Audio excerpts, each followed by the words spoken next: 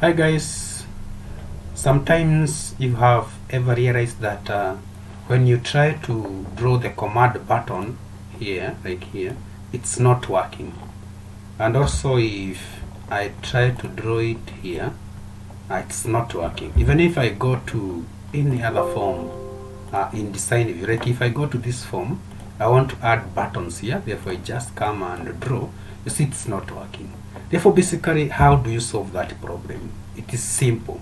You just go to form in design view, then go to design tab, then scroll down here.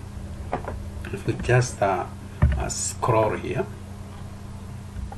you scroll here, that is the point you need to scroll, therefore I just scroll there, then go to this point, you see use control wizard, just click on it, and once you click on it, if I go back to it, you realize that it is active.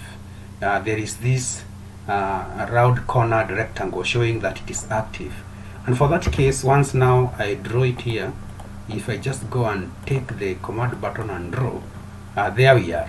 You realize that now the command wizard is working perfectly, and therefore if I go to any other form like this one and then try to draw the command button, you'll notice that the command button is actually working. And therefore guys, thank you very much for watching. See you in my next session.